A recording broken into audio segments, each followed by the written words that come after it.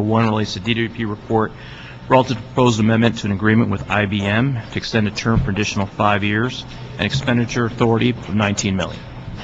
Staff from DWP and the CAO. Okay. And speak into the mic and give me your names. We can hear Matthew you. Lamp, I'm the Chief Information Officer for LADWP. Speak a little louder so people can hear you. Matthew Lamp, I'm the Chief Information Officer for Water and Power. Okay. Mr. Alarcon has joined us. Thank you. Go ahead. Who's going to make the report? Okay. Okay. Let me start then. This is an enabling agreement to allow us to purchase maintenance support for IBM software that's essential to the department. Provides a contractual basis to enter into an enterprise license agreement, which is a vehicle that significantly increases discounts on maintenance and purchases of any additional licenses we need.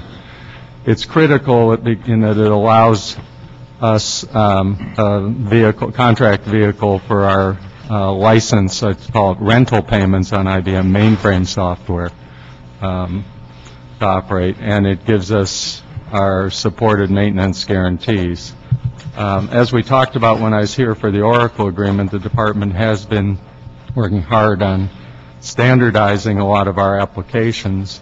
This contract represents two sort of forward-looking standardizations. One's on document records management. The other one is on asset management and maintenance software, which we use IBM software for. The remainder of the contract is supporting the mainframe. And it's the department's desire over the next 5 years or so to be phasing out of that mainframe environment.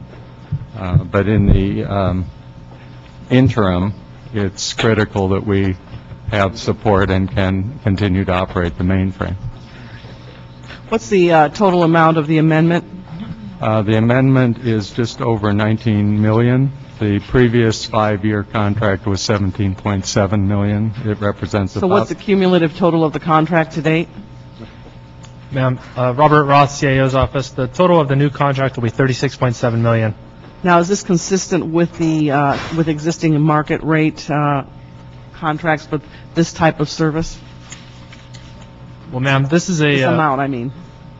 well, I can't speak to the amount, but this is a proprietary agreement, or a proprietary software agreement, and there is no other provider of this service or software. Okay. And overall, have your software operations improved through the use of this particular software? Have you been able to quantify that? Certainly, we believe that the standardization on the FileNet software for document management, and we've moved all our historical records management onto that platform, and on Maximo for the maintenance of our generation plants, the filtration plant for the water system, and all the substation maintenance has improved those operations, and we are currently upgrading the version of the software to further address some procedural issues and improvements there. So it's an important piece for improving the efficiency of the department's operations. And what is unique about this particular IBM software that no other company can offer? Yeah, this isn't one software, so let me separate it.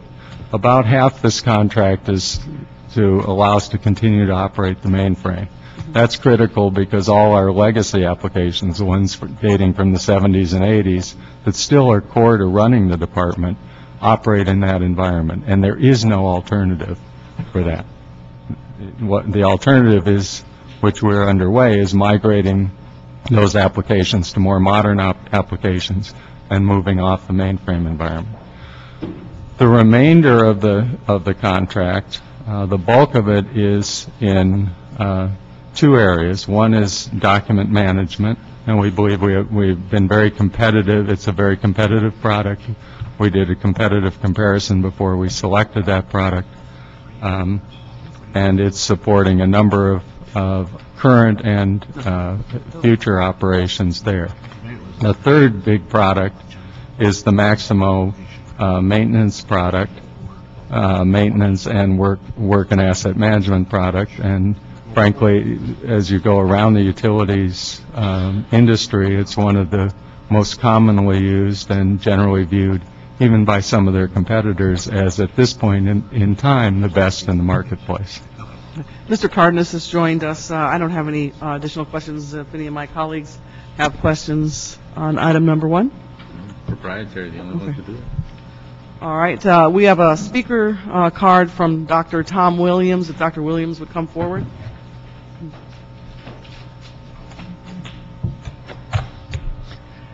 Dr. Tom Williams, LA 32 Neighborhood Council and former Fortran 4 programmer. I've been around this sort of stuff. My wife is an Oracle database administrator for a state organization. Real question, which piece is this related to? What is the overall IT plan for, let's say, DWP, Building and Safety, Fire Department, Public Works, DOT, and maybe Housing? Aren't they all kind of related? Why is each department doing a separate system, especially some of them still on COBOL? COBOL? Well, there was a question as to modernization. Can't we get, for each department, an organization chart or a flow chart, as we used to call them, as to what elements are operating with what elements? There's several systems in DWP. There are several systems in various departments. Where is the overall fit of this particular project and its amendments and change orders to the overall IT plan of water and power? There should be one overall plan, and you should be able to see where this one fits and how long it's going to fit and how much it's going to cost to do what. Where are the goals and objectives of DWP's IT program? Thank you. Thank you, Dr. Williams. All right, there are no further questions, so if there's no objection to this, we'll move this matter. And we'll go on to item number 2 now. Thank you. Item number 2 relates to DWP report in response to motion Garcetti, Perry, Corey, and Cardenas relative to proposed feed-in tariff guidelines and related matters. Madam Chair, this matter was re-referred to committee. It was heard in council on November 2nd and referred to committee for further consideration. You might want to pull the mic closer. Certainly. Say it again. So this matter was heard in council on November 2nd and referred back to committee for further consideration. There were 3 or 4 key questions relative to the status of the feed-in tariff program. DWP will report relative to that. And I do hope that we'll hear today a timeline, because that's going to be very important to advancing this discussion. So I really, really hope that that's part of your speaking points, because I'm going to ask you about it. It is part of the speaking Great. points. My name is Mike Webster with LADWP. I'm responsible for the renewables programs, and on my left is On Wood, who is the program engineer responsible for the feed-in tariff program. And so today we want to cover 3 things. One, you asked us specifically about streamlining the application process, so we're prepared to talk about that today. Second, you asked about the cost and the administrative costs. We'll address that. And third is the timeline with implementation dates, so we will also address that. But on page 2 of your presentation, what I'd like to do is give a little bit of background. Is that the feed-in tariff program is designed to comply with Senate Bill number 32. And our share of the feed-in tariff program is a 75 megawatt program. And this is something that's going to be very important for us to move forward with in the future. There's a couple of reasons why a feed-in tariff program is important, besides being required by the state mandate. Is that one is that with the solar incentive program starting to use up its funds, we think it's very valuable to have a solar program that's local, which the feed-in tariff can come in right behind the solar incentive program and augment that, so we continue to have solar in Los Angeles. The third point is that we want to make sure that the program is reliable, and these are some key principles that we established during the course of this last 6 months through a very extensive public outreach effort, is that we want the feed-in tariff to be reliable, which means that it does not hurt the reliability of our grid. So we want to be cautious as we move forward, but we also know our grid is very robust and we can handle quite a bit of local solar, but we need to do it in a very deliberate fashion. We also want the feed-in tariff program to be cost-effective. And what we mean by that is we want the program to get the most solar for the money that our ratepayers are investing in the program.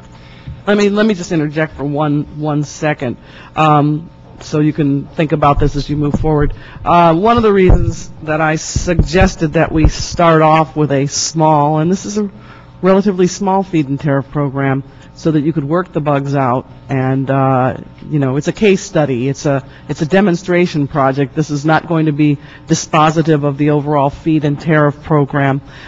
This is just a very small first step, and I should share with you that I think there are some of my colleagues who would try to push a higher megawatt program through now without having this first initial step so that we could see whether this works.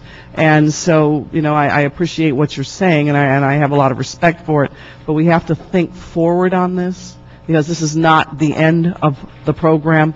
This is just a small toe in the water, and I would say that it's an extremely small toe in the water. So I understand the need for studying the reliability, and I recognize that. But again, the impact of this will be relatively small. What we're overcoming here is a perception. And what we're overcoming here, we have an opportunity here to educate people that this will be a tool for economic development and a tool for energy efficiency and a tool for conserving energy. So I hope that as you move forward in this report, your comments reflect that, because this is not the ultimate program. This is just the beginning, and it's a very small beginning. And you will see later as we talk about beyond the demonstration, the 75 megawatt or even 150 megawatt program, that's part of our cost and schedule as well. We also want to Florian has joined us too. So we also want to make sure the program is dependable. In other words, we want a program that actually gets megawatts built. Many feed-in tariff programs are priced in such a way that no megawatts are being built. Other feed-in tariff programs are priced so high that, of course, they are getting built, but it is not necessarily cost-effective for all the ratepayers. So we want to make sure the program actually works and is sustainable over the long haul. Is that we don't want a program that is a flash in the pan that starts and stops, but is sustainable, so we send a clear message to the market for a long-term sustainable growth of local solar in Los Angeles. But I also think you're going to learn a lot from, implementing this extremely small program. That's why I did it this way. So, I hope that we're not going to have to go through this whole program before we start this initial part. I think it should be simultaneously. And you'll see that in the schedule that we're actually going to start ramping the full-blown program nearly simultaneously with the demonstration program. You'll see why in a second. Okay. We also want to make sure the solar is local to our load centers. It makes a whole lot of sense. Local solar builds our geographic diversity, and that's important from a reliability perspective, and we also value the local economic development. So to move into page 3, this gives you a little bit of a view of the costs. And so as we move forward with the demonstration program, again, sort of test the price and process, that the cost that we have already built into the financial plan for a 10 megawatt program is $3 million annual cost, and the net cost is $1.7 million. Now the net cost basically recognizes that we're offsetting a natural gas type generation, so the additional incremental cost is the $1.7 million, and you can see the rate impact and the monthly bill impact on an average customer, 500 kilowatt per month customer. And we plan to absorb this with our existing staff. So we're going to take our staff, reallocate them from existing duties so that we can get the demonstration program up and running. Now the 75 megawatt program, you can see the cost is $22 million, and the net is about $12 million. And this will require some additional staff. Now right now, this is just an estimate, and it's really going to be determined by a process discovery in the demonstration, how many people we're going to need to implement this program and provide the customer service that our solar customers and our residential and commercial customers expect from us. So we will fine-tune the numbers as we go through the demonstration program, but for purposes of today, we're thinking about 20 additional people to actually ramp up to a 75-megawatt program and maybe 40 people to ramp up to a 150-megawatt program. Very highly dependent on the process, very highly dependent on how we actually structure the full-blown program moving forward. And so with that, what I'd like to do then is jump into the schedule, and Onwood will take that over and go through the details. We have a high-level schedule, then we'll go into a very detailed schedule. Hi, good morning. I'm On Wood, the Feed and Tariff Program Manager for LADWP. On page 4 is an overall view of what our 75-megawatt program would look like. And as Mike mentioned earlier, we would like to pace this program in a sustainable and stable manner, and not only from a budgeting perspective, but also from staffing and construction perspective. The schedule that you see there, if we are able to launch this program in the first quarter of 2012, it will take approximately 6 months for us to go through the process application, performing our interconnection study, and actually signing the standard offer power purchase agreements with our successful applicants. And from that point, our applicants get 18 months to build the actual project. Now, what we have seen in the past for the solar incentive program, on average, systems take about a year to build. So this schedule that you see here, the worst case is all of the delivery of the 10 megawatts will occur before 2013. But I also want to point out that if a funding source is identified for our full feed-in tariff program by April, we can instantaneously take the lessons learned from our demonstration program and prepare the full feed-in tariff program and take it to our board and get approval for that. So if that happens, then we can roll out the first phase of the full feed-in tariff program by offering 15 megawatts at the end of 2012. And then with each year, the next phase will be 25 megawatts, and then the last phase is another 25 megawatts. So this shows a steady pattern for sustainability of our program as we integrate the renewable onto our system. And as Mike mentioned earlier, the 150 megawatt program would take the same pattern, but instead of the initial phase offering at 15 megawatts, it will be 40, 50, then 50 for the full 150. So, of course, everything is dependent on the revenue funding source being identified by April.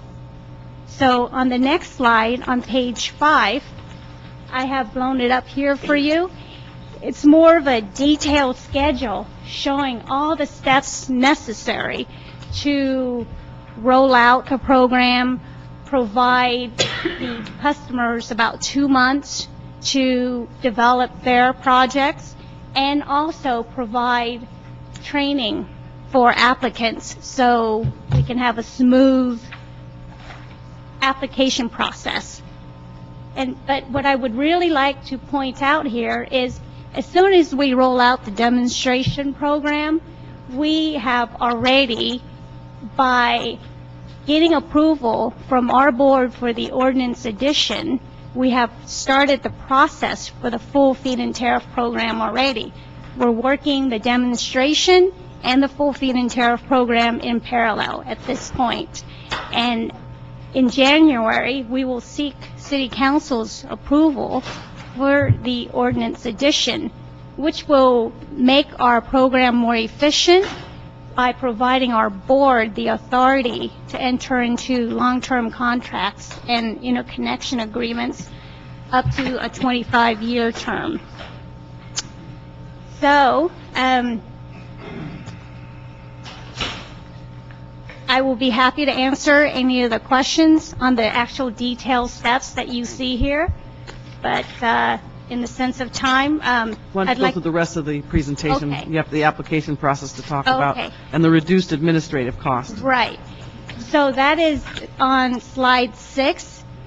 We were asked to streamline the application process and reduce the administration cost. The 4 pages that you see on the side there, we have provided actual printouts for you as an attachment. Originally, we were requiring our applicants to submit the Los Angeles Business Policy compliance forms at the initial application stage. To streamline the process, we are moving that requirement to when we actually sign the contract with the successful applicants. So what that has done was removing the bulk of the work for the application process, and all that is required are the 4 pages that I have provided as an attachment.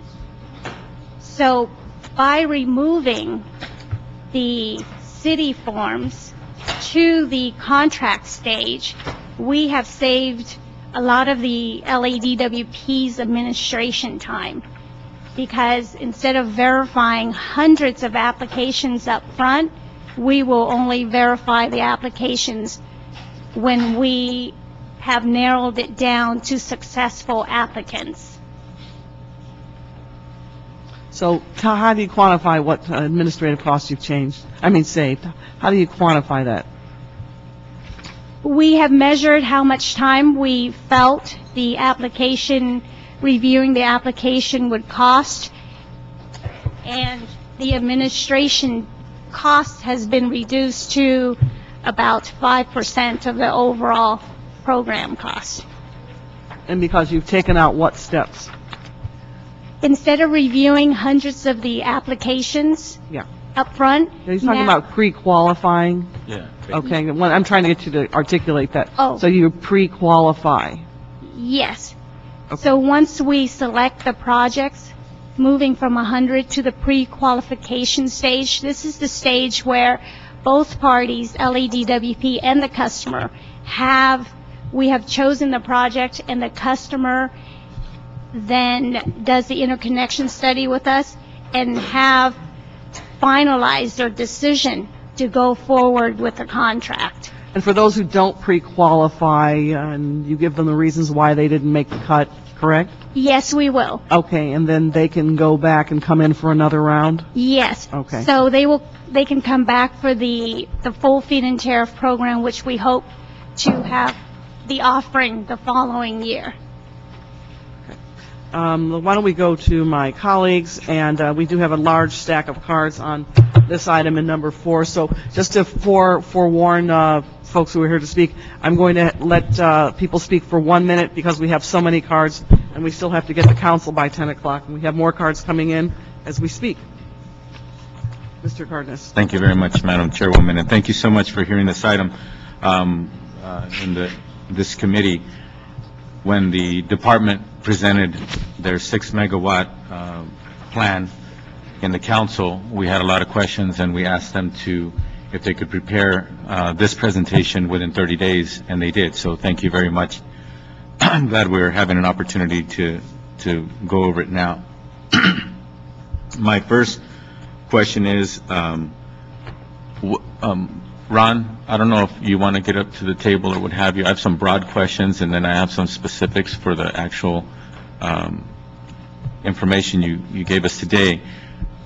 But first, I'd like to remind ourselves, Ron, what are the 3 or 4 main responsibilities of our department to our rate holders and our ratepayers? Well, those main responsibilities are providing reliable supply, providing cost-effective supply, and providing them some certainty with respect to what their costs are going to be going forward, and then being responsible for them on a customer service basis. So basically what we're doing, and when we interviewed you for the job, you seem to have agreed with the policymakers and many of the people in the community that there's really a 4th component that we're actually embarking on, which is which is, I think, at the crux of what we're doing here, is the fourth is clean energy. Because before, in the old days, when DWP was built, clean energy really wasn't a topic of discussion or a policy matter, correct? Well, it's not only a policy matter, but it's also a fact of law as well. We have specific obligations under the law, and of course, on top of that, there are policies that the city has adopted for moving forward with a clean energy agenda. Mm-hmm. And then also, one of the things I'd like to ask you, I don't know if this is more of a specific or a broad question and answer, but when we have a feed-in tariff program, when we're starting to accept 10 megawatts and then going on to 25 and then eventually to 75 megawatts and beyond of individuals, so to speak, providing energy to the Department of Water and Power system, my first question is, how does that affect reliability and the ability to keep that reliability? And my second question is, does it have any impact inadvertently on the overall blended cost that we charge our customers and have to manage? Well, first of all, Councilman, one of the reasons that we're doing this on a demo basis is to confirm that as we put more and more solar on top of what we're already doing with our solar incentive program, that we indeed are not compromising reliability. Our systems, utility systems, and ours included, were not generally designed for power. They were designed for receiving power from their customers, by the customers, not having come the other way. So we have worked through our system to make sure that we believe that it will function properly. As Mike Webster indicated, we believe we have a pretty robust system on that. But we want to make sure that we want to make certain of that through this program and continue to monitor that as we go forward. So basically, on the first 10 megawatts or what have you, the department is depending on educated guesses. And I don't mean to sound flippant, but basically, you're going into a territory where this particular department hasn't gone before, and so you're trying to, as best you can, figure out how it would play out and how it would be managed and all the variables and what the impacts would be, but yet you still have your I call them four now, four basic tenets that you are trying to comply with and move forward with. Yes, that's correct. And your other question is with respect to the cost impacts, and we've laid out on this slide here what those impacts are based on a 10 megawatt, a 75 megawatt, and 150 megawatt program levels that we think are reasonable, but levels that ultimately our board will need to act on and council will need to act on as well. Now, I'm going to try to make it as quick as I can, Madam Chair. Now, in these factors and details that you haven't shared with us today, in these factors, are you having to factor in whether or not this may increase the load,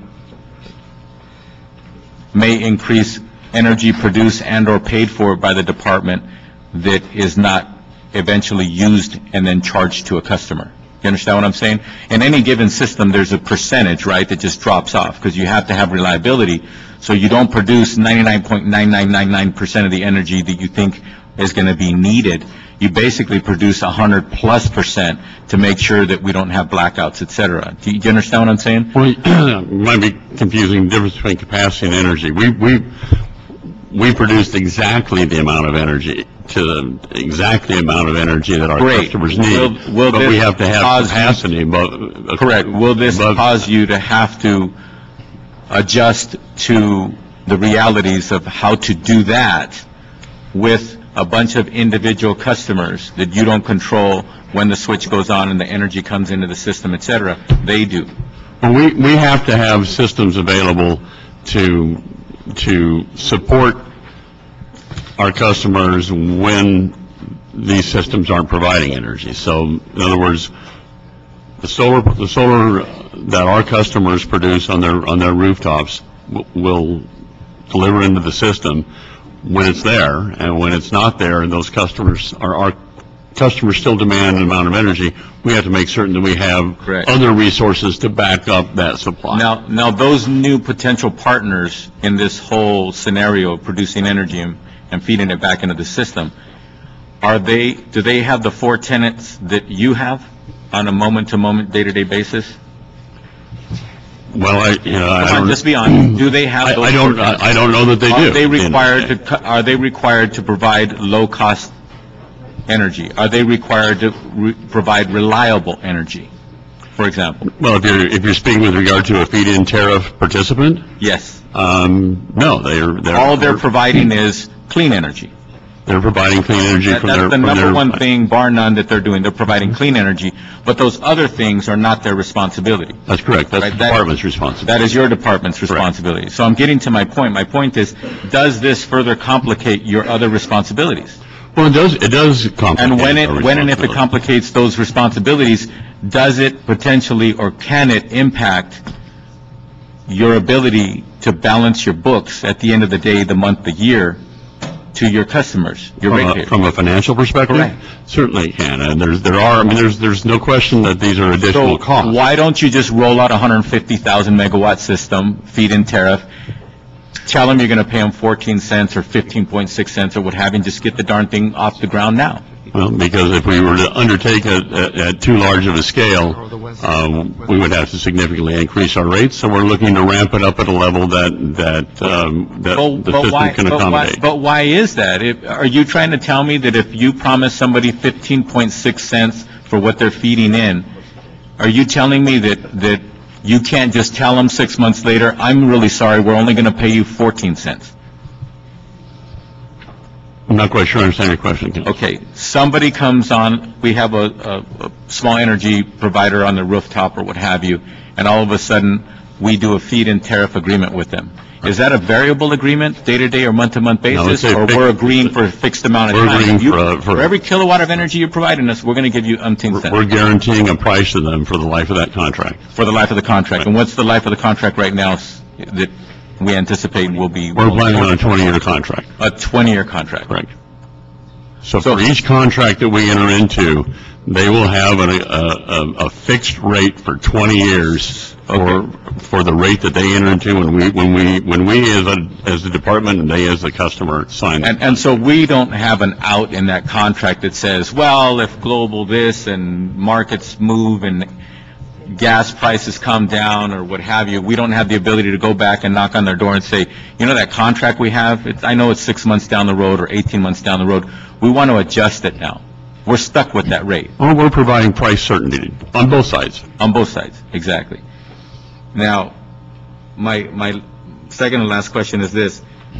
When and if we have a system that has 10 megawatts, 50 megawatts, 75 megawatts, eventually 150 megawatts, are we going to be powering down or changing our base load mix as a result of this? At that level, I wouldn't anticipate we're going to be changing our base load because we still have to provide reliable service and we can't be certain exactly at the time that, number one, the sun has yet to shine at night. And when we encounter cloud cover, obviously we have different amounts of production. So we will have the same amount of installed capacity to be able to meet the reliable needs of our customers. Okay. My last question is this. Are there any decent-sized scales or large-scale examples where they just went all in and then all of a sudden they realize, whoa, we have to pull back on a feed-in tariff anywhere in the world? Yes, and Spain was probably one of the more noted ones where they went out with a large program, found themselves overcommitted, and it had a very material impact on their overall cost of energy. And the material impact at the end of the day perhaps was an imbalance on their books? We can't sustain that, or what was it? Well, they didn't have the revenue. They didn't have the revenue to pay for what they had committed to contractually. Now they don't. And now get back to DWP. If DWP overcommits and we don't have the revenue, what's the most logical step for us not to be in a quandary where we're looking to break these dozens and eventually hundreds and eventually thousands of contracts? Well, Who Councilman, are we going to go to fix that imbalance? no, the only source that we can go to for it is ultimately to our customers who pay our rates. That's But our- every customer, whether you're a Correct. customer with a rooftop solar adding to the system, or if you're a traditional older customer where you're not adding into the system, you're just feeding off of it. That's correct, and that's why we're trying to make certain that doesn't happen, so that we go in as eyes open, plan it out, know what we're committing to, know how that fits into our total costs, and know that we can cover those costs with the rates that our customers pay. And you're confident that the streamlined system that you just pointed out, it sounds like what you're doing is, I hate to use this example because it's a bad word these days, you're basically going to like a pre-qualify system, which is 4 pages, and then once they see that they're on a broad base, it looks like there's somebody we can do business with, then you're going into the detailed, kind of like an underwriting on a loan. Pre-qualify, and then after that, then you get into the detailed underwriting of the actual thing before you agree to a contract, correct? Yes. You feel confident that system is going to work? Yes, yes. And in the 6 month that I was referring to, this is when we will integrate these systems in a manner that is reliable. And when Mike talked about geographic diversity, when we integrate, we're going to spread these systems out. Okay. So we don't have everything concentrated in one section. Okay. But yes, Thank you. we are confident. Thank you. Thank you, Madam Chair. What are the issues of compliance with SB 32 that aren't in this report? What are the fundamental requirements of SB 32? The fundamental requirements of SB 32 is that LEDWP shall offer a program up to 75 megawatts. And the thing about SB 32 is they do not have a deadline noted. So we are responsible for offering a program until we reach that 75. Okay, so the 75 is a minimum?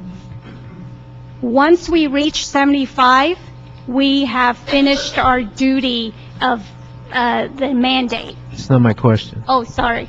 So the 75 is the minimum, That is correct. and but the implementation timeframe for reaching that 75 is not indicated in the bill. They have not specified a particular date to implement the 75 megawatts. Who interprets that timeline, given the fact we don't have a timeline in the bill? Who interprets the timeline? Well, yeah, who sets the guidelines for what that timeline is? Well, our proposal is really based on the 2010 Integrated Resource Plan, where we're trying to stack in every resource. I don't think that was my question. But Let me ask my question again. Who sets the time frame? Our board and the council sets the timeline At for the state? guidelines, the For ordinance. implementing a bill at the state? Okay, I'm trying to figure out who's the authority to require us to have a timeline on implementing the 75. Our board is our governing body that sets the timeline. So they allow us to set the timeline? The bill allows us to have our governing bodies to set the schedule for implementation. Okay, so we set that at what? The timeline that we have proposed right now is to get, So we don't have a timeline set. well, we're proposing a timeline, and that ultimately our board would have to adopt, which it has not yet done. This is a timeline for implementation. I'm Right. just trying to figure out who's interpreting the state, the SB 32 rule in terms of when is the deadline for when you got to get to the 75. I'm unaware of there being any specific basis by which the state legislature can come back, or others can come back and say you haven't met it. Okay, so we don't have a... At we this don't- juncture. So we don't have to abide by SB 32. If they don't have a timeline, we really don't have pressure to implement something in terms of the state law. The consequences of not meeting it, I guess, are not clear. That's correct, Councilman.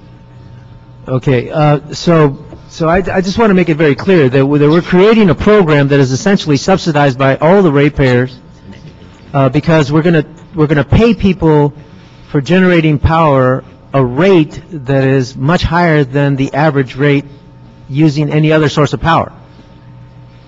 So the ratepayers of Los Angeles are paying for this program.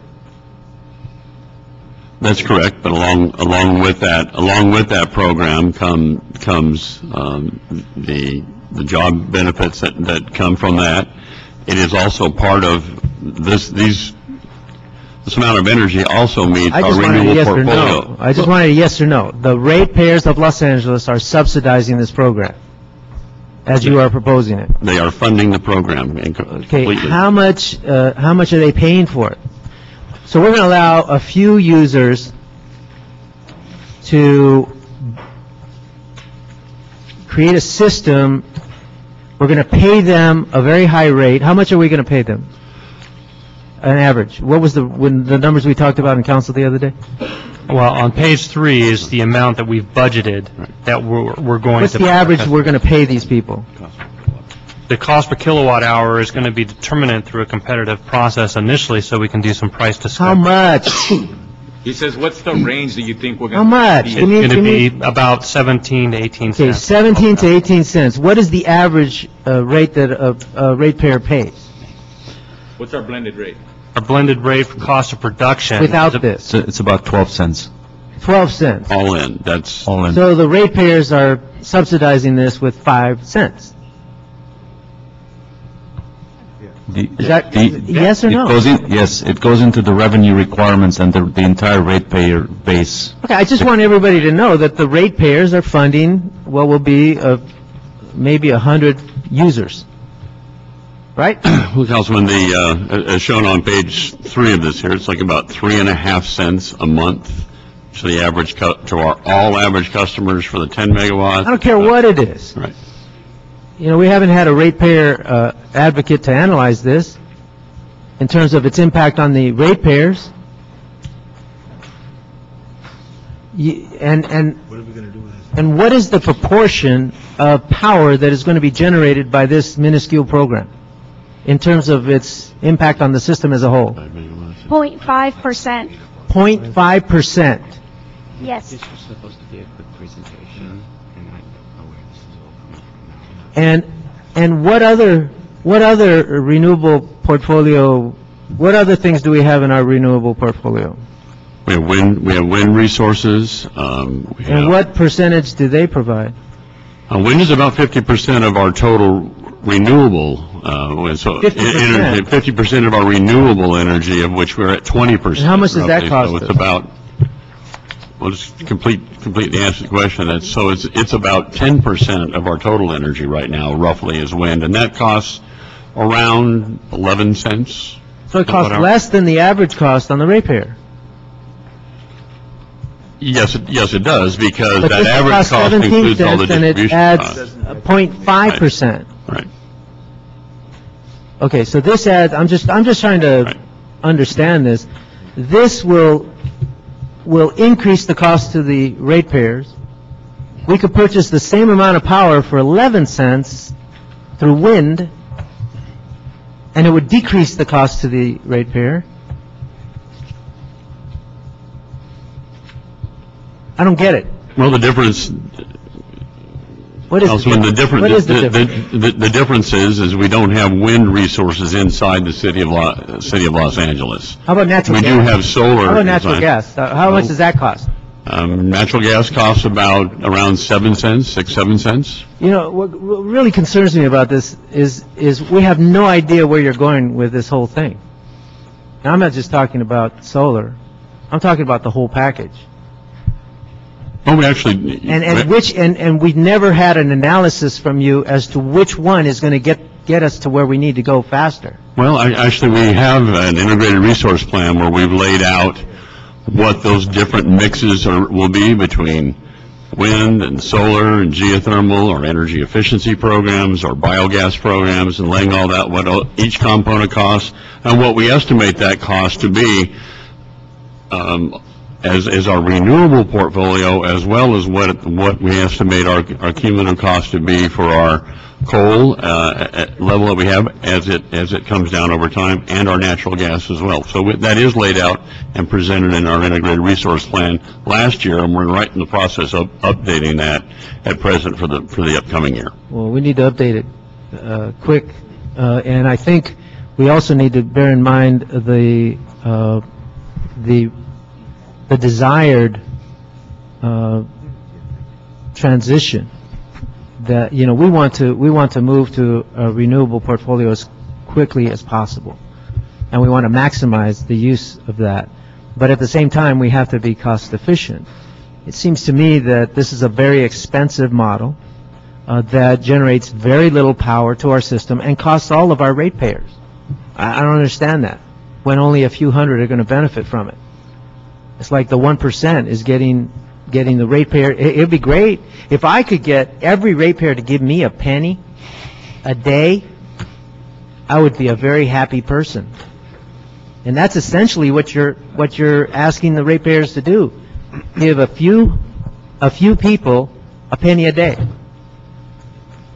Mr. Eller. And I don't think that's right. Well, let me also say this. We have a lot of cards on this side. I meant two more council members who want to speak. Well, it's a big issue. Oh, I know it is. But I also have a proposed question about demonstration project so we could get it started and see how it goes without damaging people.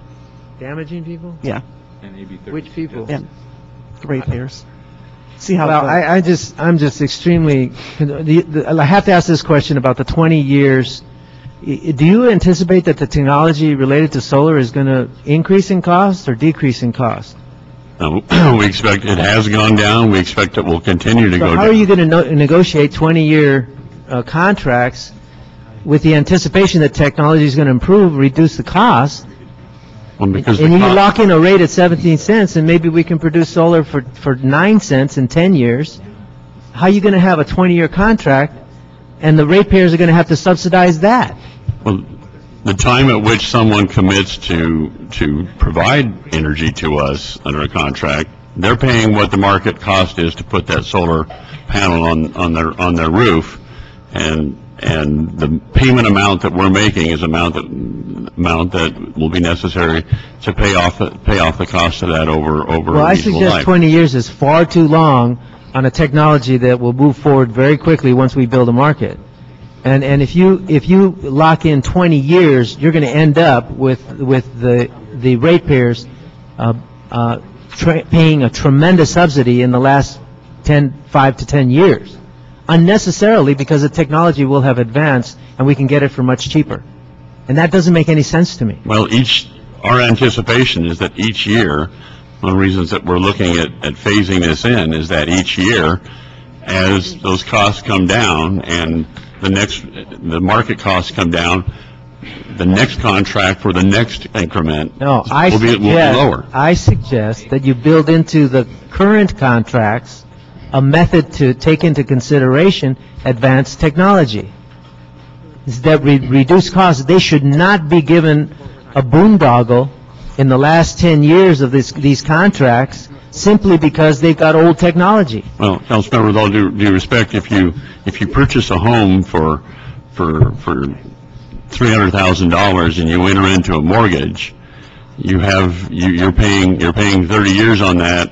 If the cost next year comes down, you could have purchased that house at $275,000. I don't think you can go back to your bank and ask them to reduce the mortgage amount just because the market price went down. And that's kind of what we're talking about here. That's a bad example to use in this market. A lot of people tried that method and they went bust. What you are suggesting is essential. Are you familiar with swap deals? I am. What you are locking us into is a swap deal. And down the road, we're going to lose a lot of money. And the ratepayers are going to have to pay for it. All right. I don't hear an answer to that question. Why don't we circle back to you, Mr. Alarcon, Mr. Krikorian, and Mr. Labange, and then if we want to speak some more, then we have a huge stack of cards on number 2. So again, I'll give everyone 1 minute apiece. We're trying to figure out what to do about number 4 because clearly we're going to run out of time. Thank you, Madam Chair. We've got about 100 people patiently waiting to speak, so I'll try to be as brief as I can.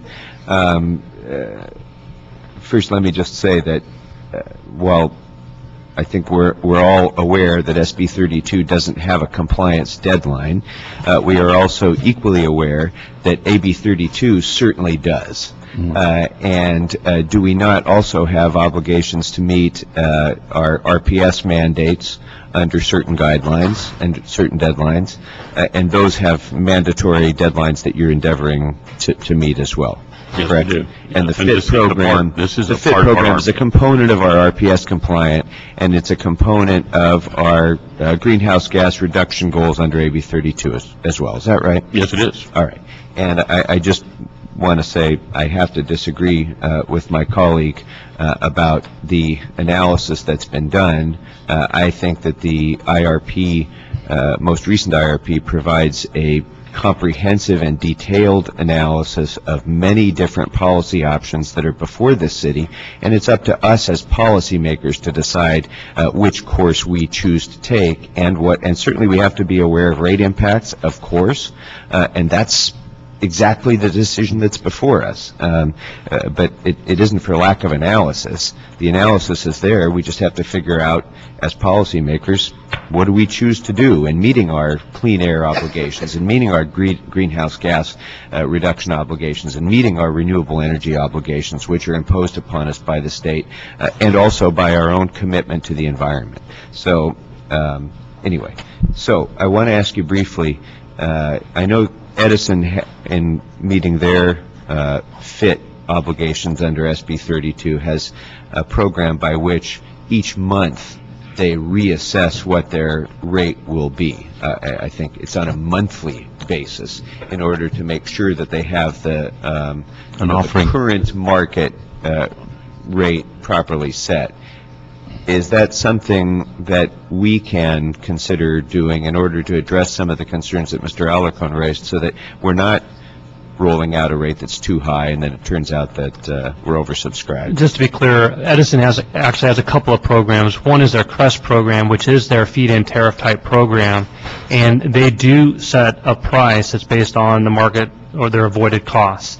And it's a program that has a very long queue, but almost no solar is being built.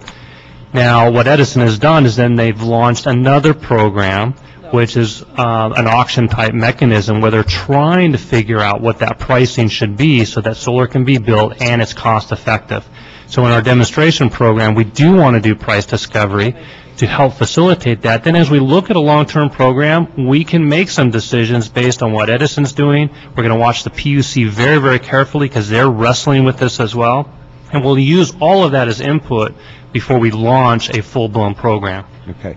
Now, I know SMUD has both a robust FIT program and also, I think, another solar program. I don't know if it's a RAM or how they work that other program. But in their FIT, have you looked at the pricing models that other munis in California who are ahead of us in this have used? And can you talk about Yes, the SMUD program is, they set a price at the beginning. It was a relatively low price, and they had a queue that was filled in one day. And it's literally taken years for the prices of solar to drop to the point where developers can actually start building solar. And we know some of their first projects are being built now, and it's been about a little over 2 years in the making. And most of those projects are ground-mounted projects.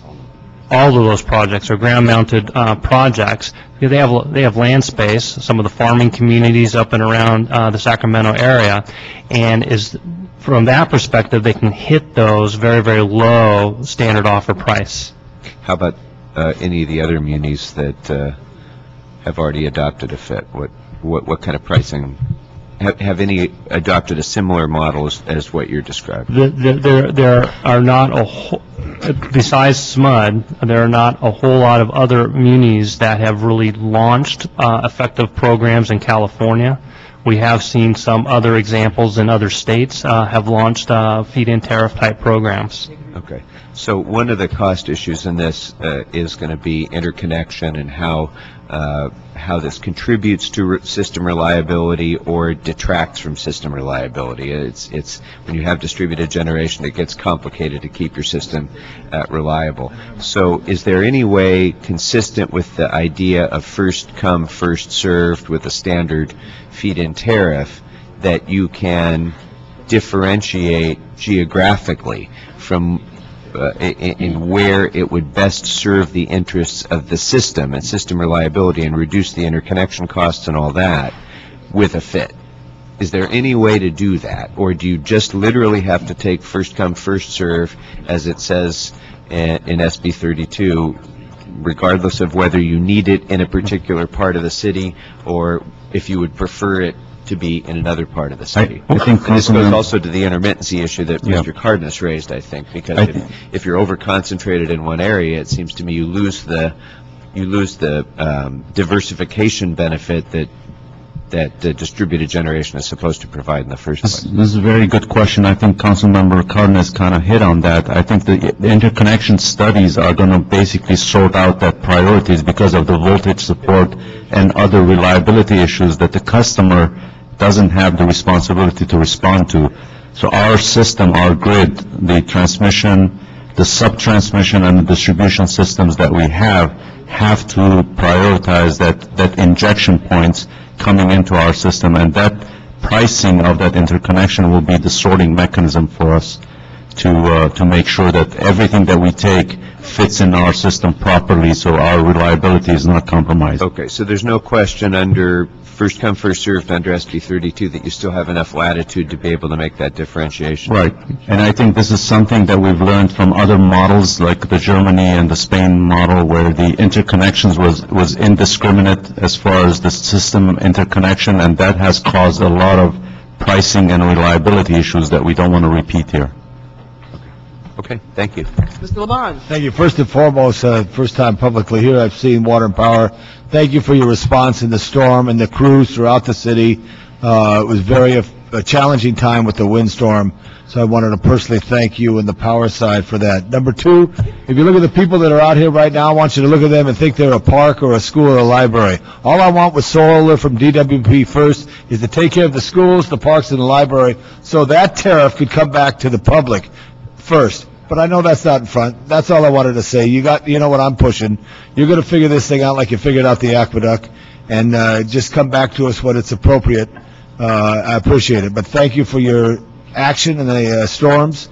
But also what I really want to see, the money that we go to this is to help the parks, the schools, and the libraries. Because this is all going to be figured out by business and people who have the means to do. But the parks and libraries are being stretched due to this tough change in government times, that if we could put a panel on every park, on every school rooftop, I'm sure there's a lot of power we could generate. Thank you.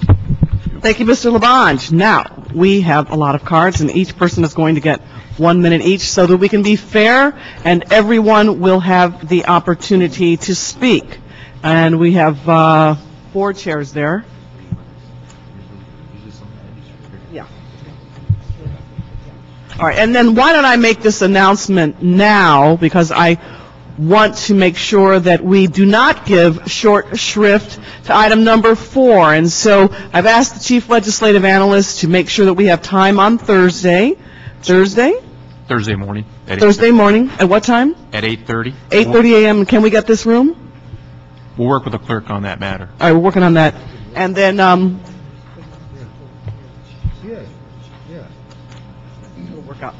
so we will make that a single issue agenda just on the plastic bags. And if, Mr. Clerk, can I save these cards and then use them for Thursday? Madam Clerk? It's up to people if they want to come back. All right, well, all right, well, why don't we, I just wanted to tell, all right, if the people want to come back, we can use these same cards. If you don't want to come back, I will read your name into the record. If you want to submit anything in writing, you can do that into the official record. And Madam Clerk, would you give them your email? It's on the agenda. Okay, it's on the agenda. All right, great. But we're going to go through the cards on item 2 now, and I'm going to call up 4 people at a time so we can get through this as quickly as possible. And there will be 1 minute each. James Brennan, Ora Vasquez, Kathy Seal, and Peter Gutierrez. And anything less than a minute goes back into the grid. That's very good, Tom. Thank you. See, you really understand. Proof positive that Mr. Labange understands feed and tariff. All right, James Brennan. Ora Vasquez. Is Ora Vasquez still here? Okay, come on up. Kathy Seal, are you? Okay, Kathy, great. And then Peter Gutierrez. Okay, let's go so we can get everybody in. Good morning, Madam Chair. Thank you for your leadership on this issue, and council members for your attention to the clean energy policy of Los Angeles. I want to first mention that there's a story that's been widely reported now that Los Angeles has reached solar grid parity for solar power, meaning that solar, even without your rebate, is now cost competitive with utility-provided power in Los Angeles through a group purchasing process. However, what we're hearing from DWP is that the commercial rebate program is about to go offline after being online for less than half of this year, and it will come back online not until July. We need to have a full-time program, not a part-time effort in Los Angeles.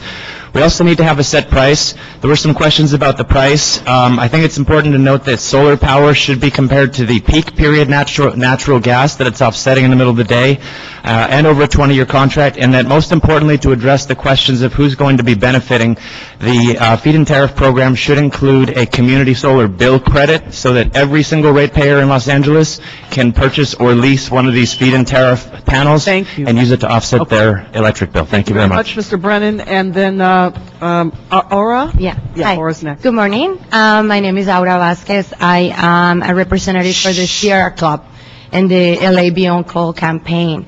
So the Sierra Club would like to recognize the members of this council and the Energy and Environment Committee for their leadership to advance sustainable solutions that are good for consumers and the environment. As we phase out of, dirty coal consumption, we should look for opportunities to generate clean power here in Los Angeles. Every year we send hundreds of millions of dollars out of state to buy dirty and increasingly expensive coal power. By supporting a 75 megawatt solar feed-in tariff program beginning next year, we can start to bring our bills back home and invest in our local economy. The economic benefit of the Clean LA Solar Program will be tremendous. Thank you. Okay, Kathy Seal, Peter Gutierrez, and Scott Canas. Can you come on up? Scott Canas? Okay, thank you, Kathy. Good morning. I'm also with the Sierra Club Beyond Coal campaign. We're a grassroots effort, and we've been going door to door all over the city and talking about rooftop solar and finding that this is what people want. And in fact, they think that they can sell it back already to the city, showing that this is a logical and desirable program. And we also think that it cannot be, will not raise people's bills if it's combined with robust energy efficiency programs, because as you know, energy efficiency is the cheapest way to bring on renewable energy. We support this plan because it will create jobs, which you all know are so extremely important to our city, and help us get out of coal, which is unhealthy, which basically is killing people, and which also is creating tremendous amounts of greenhouse gases. So this will help us as a city show the way towards a cleaner environment. We would love to have a robust FIT program, 75 megawatts by 2014. We think this is reasonable and doable and can be reliable. So please support a strong rooftop solar program. Thank you. Mr. Gutierrez, following Mr. Gutierrez will be, I forgot your name? Scott. Scott, and then after Scott will be Ernesto Panteja. Good morning, Madam Chair and members of the committee. I want to thank the Chairwoman for all of her efforts and the leadership that Council is showing on this matter. The feed-in tariff is important to Los Angeles. We have untapped solar resources here. the coalition that has been brought together to support this program of business, the environmental groups, and nonprofits is somewhat unprecedented. We're happy to see that there is now a schedule. That's important, and it's important to remember that this is going to be part of a larger effort that's going to take shape over the course of time, and 75 megawatts is just a start. The potential for solar in this city is unlimited, and we could have 600 megawatts, 800 megawatts eventually, and more in this city, and I think that's what we need to be thinking towards, a really robust future of solar in this city. Thank you so much. Thank you. Scott Canas, and then Ernesto Panteja, and then Dr. Tom Williams. Are you still here? Come on up. And then Adam Marvel. Hey, Scott. Thank you, council members, for your time this morning. I can see that you've spent a lot of effort studying this, and I'm fairly new to it. I'm just a community member, but I hear this, and I think this is a great way for Los Angeles to, in-source its own, energy generation instead of sending it out of state. I think it's a great way to meet our peak demand needs, to provide diversity of power, which are both critical requirements of the DWP. And if it is a little more expensive at first because solar is new, by the time the 75 megawatts is up and we're ready for more, it will be cheaper, and the next contract will be cheaper, and each one is so small that I don't see it as a huge impact to ratepayers overall, and it is a worthy investment in ourselves. Thank you very much. Mr. Panteja?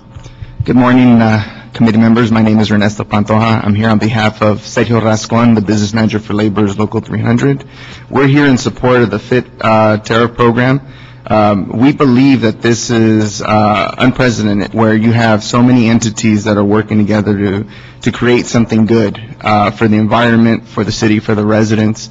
But most importantly, for labor, it's big because it's going to create jobs, thousands of jobs, sustainable, good-paying, middle-class jobs. And for us, we need to know that it's going to happen. 75 megawatts by 2014, 150 megawatts by 2016. We need to make sure that we have fixed pricing. We want to make sure that you understand the need that the jobs stay here, because we understand the 6 megawatt demo was sent to Owens Valley, but the job need is here. We need to create that here. And speaking as a ratepayer in the city of Los Angeles, I would gladly pay 5 extra cents to know that we're going to create sustainable middle-class jobs. Thank you. Dr. Williams, and then Adam Marvel. Can you come on up? Michael Kahn, would you please come to the table? Okay. Dr. Williams. Dr. Tom Williams, LA 32 Neighborhood Council Board Member. There's no free lunch. Solar renewables will cost us money. We don't know exactly how much over the life of the projects. 20 years, 50 years, 100 years, 400 years, which is the replacement cycle now. But let's go back to some things. The DWP general manager just said, in the city of Los Angeles. And the brochure that they presented today, it said, near the load centers. Let's make it clear. All these programs should be within the boundaries of the city of Los Angeles, not outside. Very big point. Reserve some for single-family residences, because a 5 kilowatt unit on the roof will provide most people with a lot of power that they need. Thank you, Dr. Williams. Your next, can you state your name? I've misplaced. My name is Adam Marvel, and I'm from the Silver Lake Neighborhood Council. I wanted to mention 2 points this morning. One, for single-family households, to advocate for that being an option for the FIT tariff initially. And also because I want to reinforce the importance of a price that is established and locked in, not a variable price, for people who are developing or considering bundling with a number of homes in an area. Knowing the price will allow them and ensure that they can go ahead with these plans. And also, to speak to that, I would strongly speak against a pre-qualify. I would want, rather than a manipulation of the process, an actual streamlined, simplified process that everybody can understand from the beginning to the end, not readjusted. Thank you very much. Thank you. Michael Kahn, and then Mike Watley. Is Mike Watley still here? And then looks like Stella Servas? Stella? Is it Stella or Straya? Stella. And then Michelle Garakian. Come on up. Okay, Michael, you're first. Thank you. Michael Kahn from Kahn Solar, council members. I'm a solar power contractor in the city of Los Angeles, and I'm in support of a feed-in tariff. It would help augment the solar incentive program, which would keep our commercial crews and the commercial crews of other contractors working, because the solar incentive program runs out of money in the commercial aspect every year. So this would help with economic development. The program really should be based in the basin here, and it needs to be a set price. Almost all of the cost of a solar power system is up front. There's very little maintenance, there's very little cost, there's no fuel. So a solar power system, all the costs are up front with the installation. A feed-in tariff with a fixed rate of about 14 to 18 cents would really make for a successful program here in sun-drenched Los Angeles. It's just good for economic development, it's good for the environment, it's good for the city. Thank you. Thank you. Mike, let's see, who was Mike? Mike Watley. You're Mike Watley, okay, great. And then while we're, let me see, I want to get one more person up here. Michelle Kinman, come on up. If you're still here? Great, okay. Mike Watley, you're next. Good morning. I'm Mike Watley. I represent SunPower Corporation. I'm a business developer for the firm. I heard from both the department and the committee the program objectives of being reliable, dependable, sustainable over the long haul. And if that is truly a main objective, then I would strongly suggest that the department and the committee further consider developer qualifications in the selection of projects for the feed-in tariff. The developer will be responsible for operating and maintaining the system, and they need the experience and financial strength to adequately respond to operational issues, warranty issues, and the potential for system failures to maintain those reliable aspects. And so, as I understand, such qualifications are only considered as tiebreakers, and such projects are often selected based on lowest cost or first come, first serve, and that could be quite dangerous, as we've seen with other utilities. Selecting based on lowest cost doesn't necessarily give you the highest probability project. And so with that, I would encourage the department and the committee to further include developer qualifications in their selection criteria. Thank you. Estrella? Good morning, yes. My name is Estrella Servas. I work with the California Environmental Justice Alliance, CEJA. CEJA is a statewide alliance of EJ organizations across the state representing over 25,000 community members, and that includes communities for a better environment here in Los Angeles, some in the Bay Area, the San Joaquin Valley, the Inland Valley, and San Diego. We work with community members who are extremely impacted by fossil fuel activities, from refineries to diesel trucks, all which create severe health and quality of life impacts. And we've both worked on AB 32 implementation, the RPS, and are trying to implement a feed-in tariff policy at the statewide level. LA has tremendous solar potential, particularly in the multifamily market. A feed-in tariff program is specified in SB 32, allows rooftop solar that requires utilities to offer a fixed price. This is solar that can be installed in low-income communities on multifamily rooftops, which can create jobs, local health impacts, and more. We support the proposed program to implement a feed-in tariff, 75 megawatts by 2014 and 100 megawatts by 2016. Thank you so much. Thank you. Michelle Garakian, and then can I have Michelle Kinman is here, and then Leslie Duboff? Duboff? Is Leslie still here? Okay, come on up. And then Carolyn Casavan. And then last, Mary Leslie. Hello. Okay, somebody pull up an extra chair so everybody can just sit at the table. Just pull a chair from the front row and come on up. Okay, Michelle Garakian. Thank you, committee members and the DWP representatives that are here today. I just want to take time to applaud both you guys and the DWP for providing a streamlined application and a timeline today. It's very much appreciated on behalf of our coalition. However, the intent of AB 32 is to offer a fixed price. That's what the author, Senator Negrete-McLeod, intended when she first authored this bill. So it is also our intent to protect the ratepayer. So we'd like to see a fixed price because it allows developers to have certainty, but something probably no more than about 14 to 15 cents. We don't need to get up high in the 20-25 cent region. Further, as far as administration, in the handout that was offered today, they're showing, DWP is showing at least 20 people in the second year and maybe 40 in the third. SMUD, which Councilman Krikorian talked about earlier, they have 100 megawatt feed-in tariff, and they have one person to administer that program. That's all they need. Thirdly... Okay, thank you. I've got to let everybody have a chance. Michelle Kinman. Hi, I'm the Clean Energy Advocate for Environment California, statewide citizen-funded environmental advocacy organization. I would like to thank the committee for giving this timely and critical issue your attention today. DWP has outlined 5 sound goals for the feed-in tariff demonstration program: reliability, cost-effectiveness, dependability, sustainability, and transparency. Unfortunately, as currently proposed, it is unlikely that the program will meet these goals. As has been expressed by members of the solar industry, real estate industry, environmental community, and neighborhood groups, a fixed price is necessary to give developers, owners, and operators the financial certainty to participate in the program from the beginning, while also allowing more equitable participation and preventing programmatic gaming. In addition, in order to signal that LA is worth investing in, the city should implement a minimum of 75 megawatts by 2014 and 150 megawatts by 2016. There are several examples worldwide from which we can learn of feed-in tariff programs that were designed at a sizable scale and are successfully driving a solar market. If a fixed-price, larger-scale program is not established from the outset, there's a risk of not meeting our goals. Thank you. Mary Leslie, come on up. Jessica Duboff. Good morning. My name is Jessica Duboff. I'm here on behalf of the LA Chamber of Commerce. Building a robust local green economy in our region is a high priority for our 1,600 business member organizations. California leads the nation in clean and green innovation and the development of sustainable business practices that will be an economic engine for the next decade.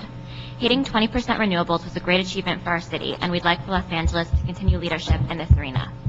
The Chamber would like to see a true market-competitive feed-in tariff program that meets mandates set out by the state legislature and is inclusive to all businesses who would like to participate.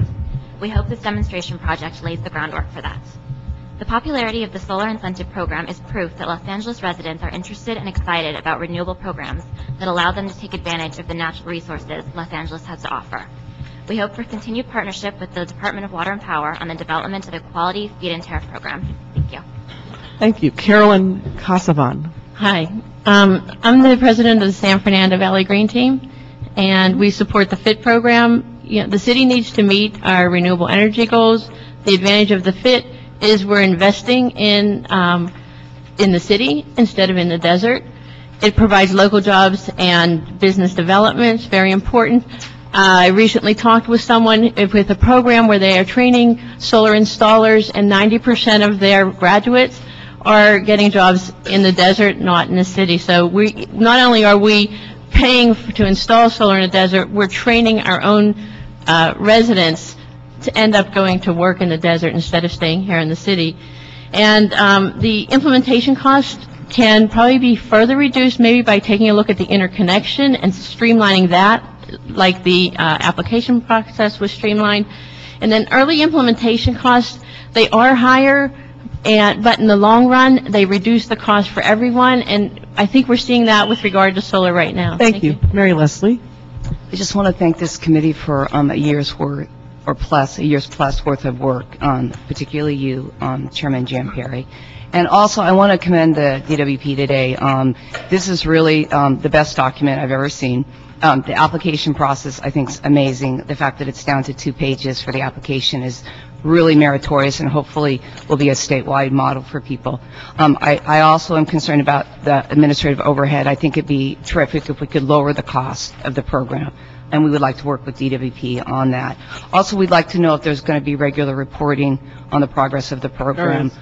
Okay, terrific. And Councilman LaBonge, to your point about municipal solar, we share your enthusiasm for it. There's almost 800 megawatts of utility-based solar in the long-term plan. We're just hoping to get a couple hundred megawatts in addition to the SIP for the FIT so that we can take full advantage of those federal tax credits and bring hundreds of millions of dollars into LA economy for jobs. Okay. Thank you. Thank you very much to all the speakers.